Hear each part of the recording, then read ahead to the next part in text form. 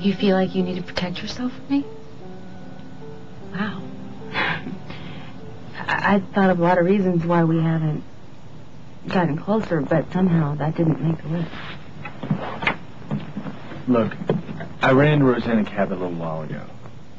Did I miss something here? What does Rosanna have anything to do with us?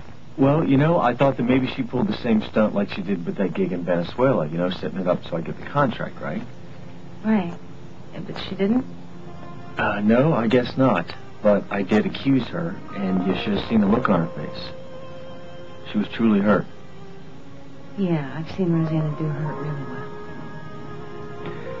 I know that you're not fond of her, but still, accusing her like that, seeing what it did to her, it just got me thinking. I wish I could say that Rosanna is the only woman that I've hurt, Molly, but sometimes it seems like I've managed to cause pain to every woman that I've cared about.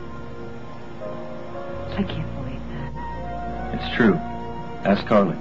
Carly's fine. Carly's fine because she finally found the right guy for her.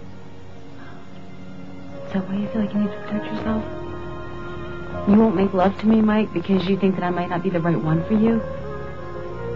Not the right one?